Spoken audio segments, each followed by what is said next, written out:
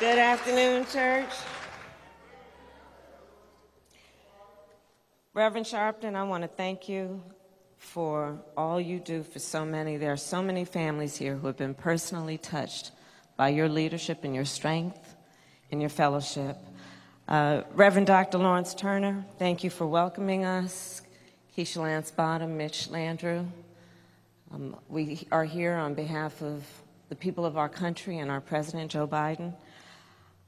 And we are here to celebrate the life of Tyree Nichols. Mrs. Wells, Mr. Wells, you have been extraordinary in terms of your strength, your courage, and your grace.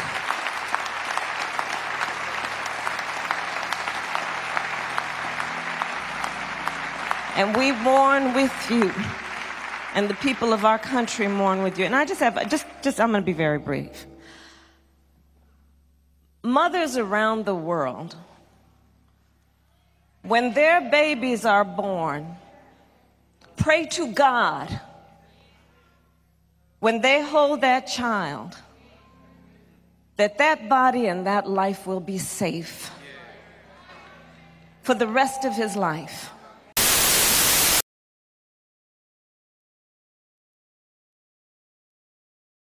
Do you support reparations for Black people? Well, listen, again, we had over 200 years of slavery. We had Jim Crow for almost a century. We had legalized discrimination and segregation, and now we have segregation and discrimination that is not legal but still exists and is a barrier to progress. We have disparities around housing. We have disparities around education. We have disparities around income. And we have to recognize that everybody did not start out on an equal footing in this country. And in particular, Black people have not. And so we have got to recognize that and do something about that and give folks a lift up. That's why, for example, I'm proposing the LIFT Act. Give people who are making $100,000 or less as a family a tax credit, which will benefit and uplift 60% of Black families who are in poverty. So by default, it affects Black families, but there's not a particular policy for African Americans that you would explore.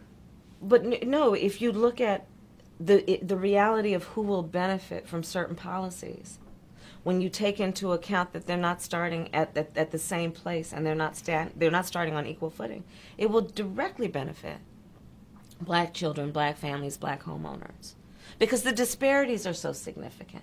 So if we focus on the specific issues that have resulted in the greatest disparities, and we understand that that's part of why we're doing it. Listen, the reality also is this: any policy that will benefit Black people will benefit all of society. Let's be clear about that. Let's really be clear about that. So I'm not going to sit here and say I'm going to do something that's only going to benefit Black people. No, because whatever benefits that Black family will benefit that community and society as a whole and the country, right? Today, I'm directing federal agencies to combat resurgence of xenophobia, particularly against Asian Americans and Pacific Islanders that we've seen skyrocket during this pandemic. This is unacceptable, and it's un-American. I've asked the Department of Justice to strengthen its partnership with the Asian American and Pacific Islander community to prevent those hate crimes. I've also asked the Department of Health and Human Services to put out best practices for combating xenophobia in our national response to COVID. Look, in the weeks ahead, I'll be reaffirming the federal government's commitment to diversity, equity, and inclusion and accessibility, building on the work we started in the Obama-Biden administration. That's why I'm rescinding the previous administration's harmful ban on diversity and sensitivity training and abolish the offensive counterfactual 1776 Commission. Unity and healing must begin with understanding and truth, not ignorance and lies. And the last executive order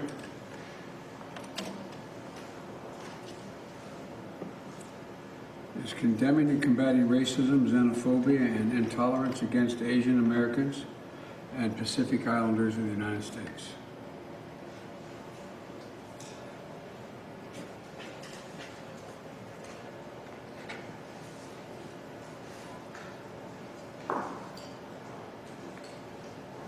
I think the country's ready, and I know this administration's ready. Thank you. Mr. President, what you talking about here food about? You. Mr. President, how was it? Mr. President?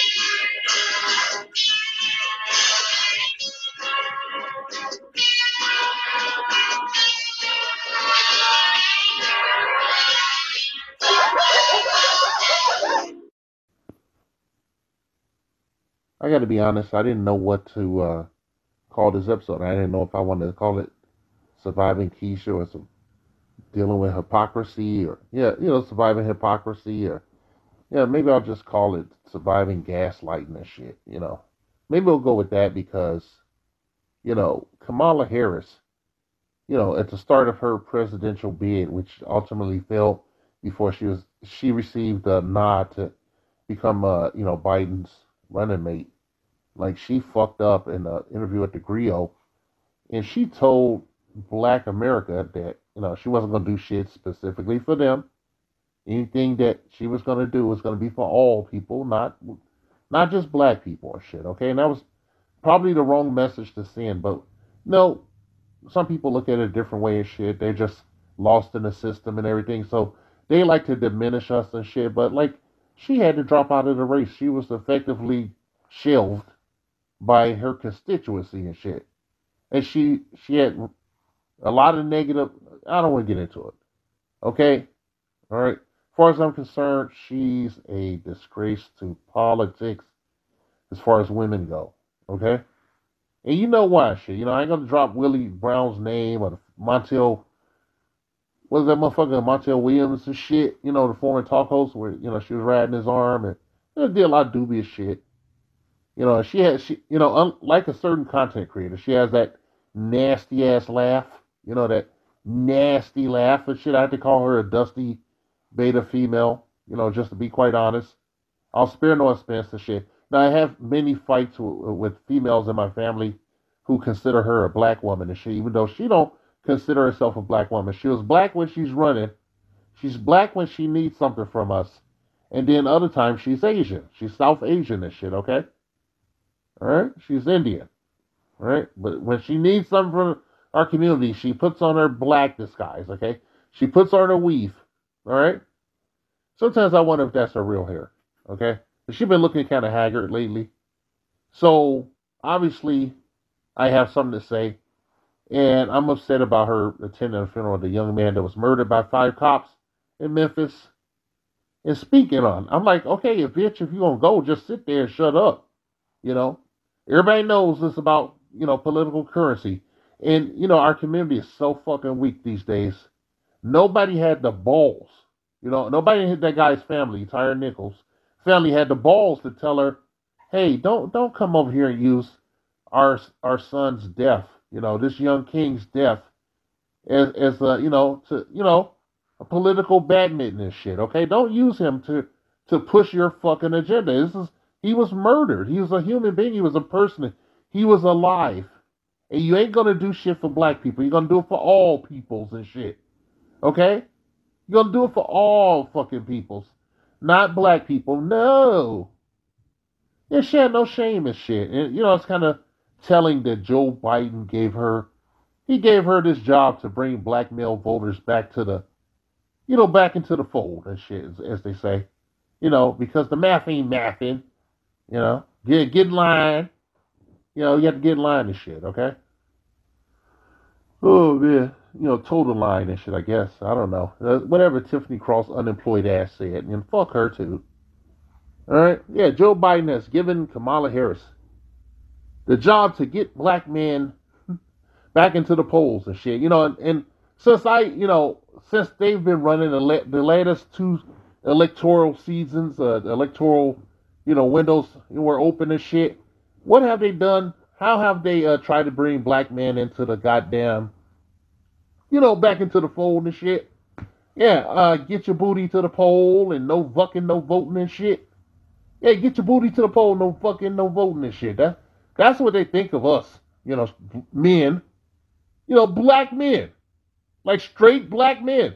Not gay black men. And I'm offended by the commercial. They had Saucy Santana up there and he's talking about if you want to get this booty, you got to do your public duty. I'm like, man, you don't, bruh. You better go sit down somewhere and shit. Get me on the hate crime.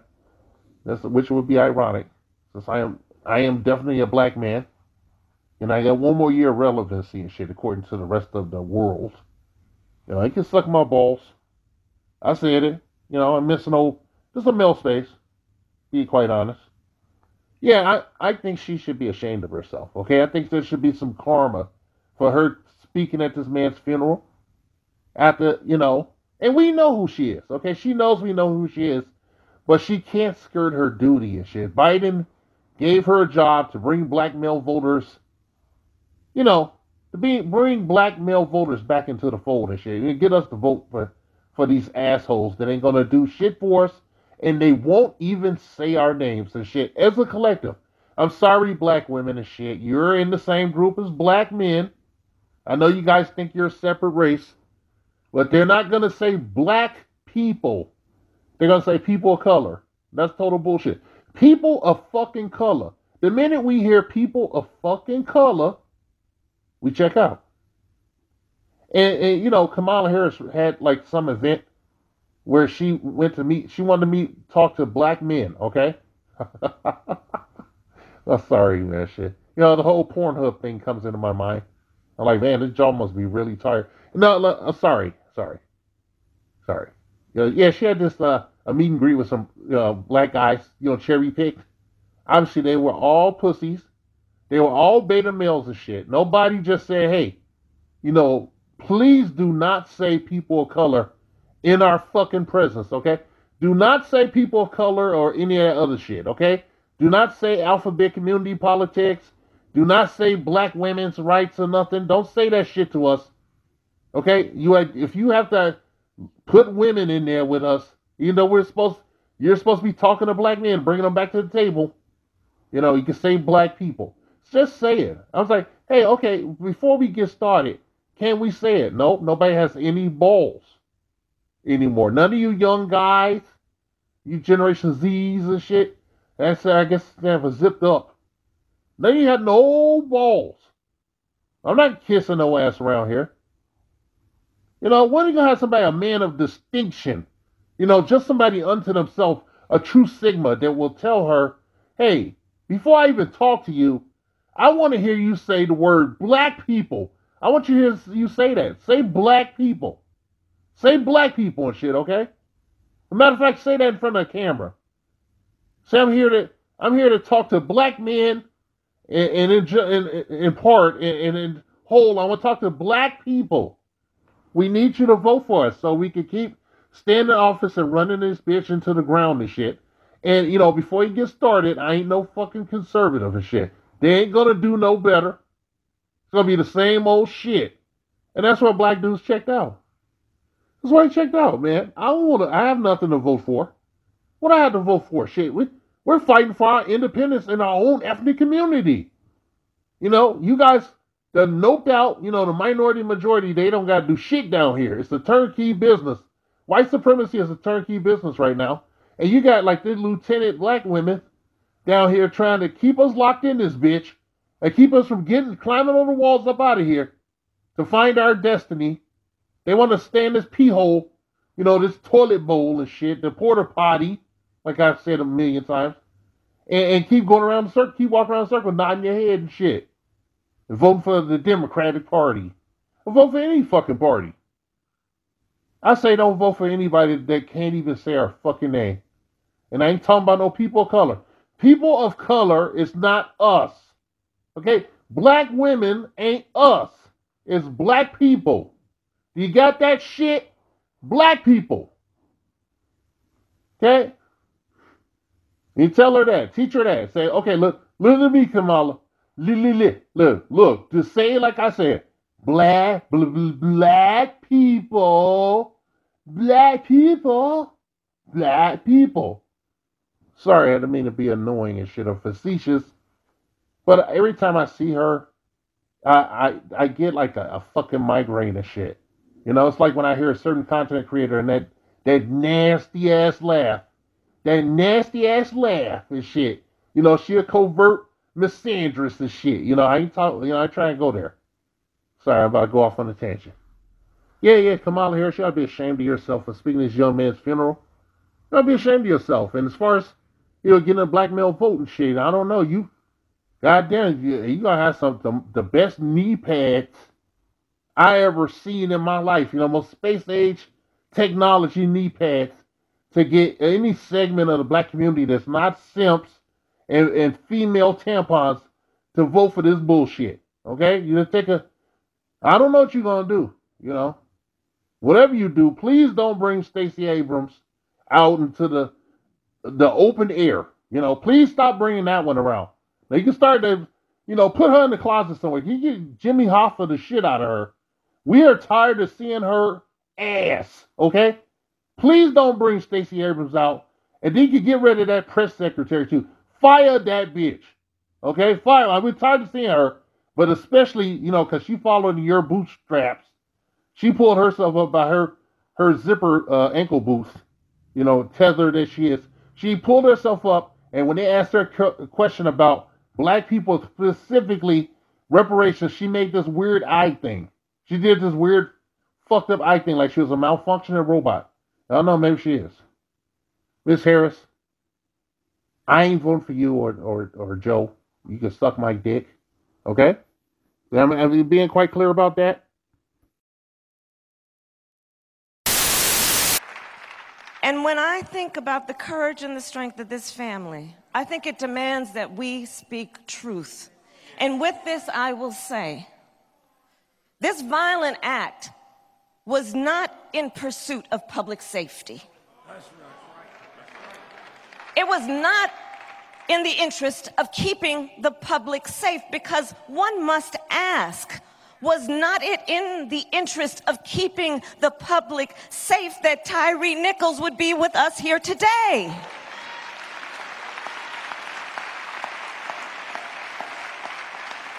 Was he not also entitled to the right to be safe? So when we talk about public safety, let us understand what it means in its truest form. Tyree Nichols should have been safe. So I'll just close by saying this. I was, as a senator, as a United States Senator, a co-author of the original George Floyd Justice and Policing Act.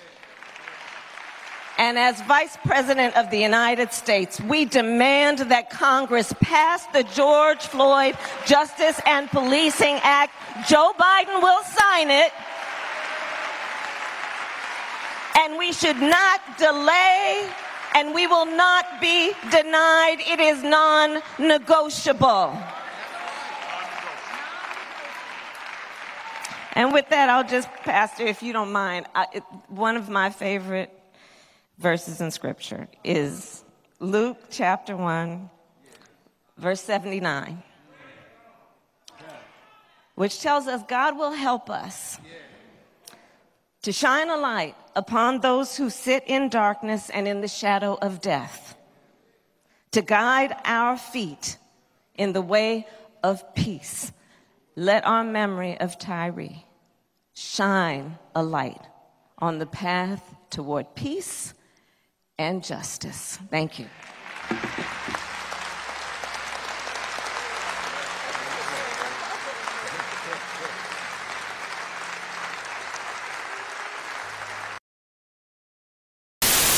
For African Americans that you would explore? But no, if you look at the reality of who will benefit from certain policies, when you take into account that they're not starting at the same place and they're not starting on equal footing, it will directly benefit black children, black families, black homeowners, because the disparities are so significant.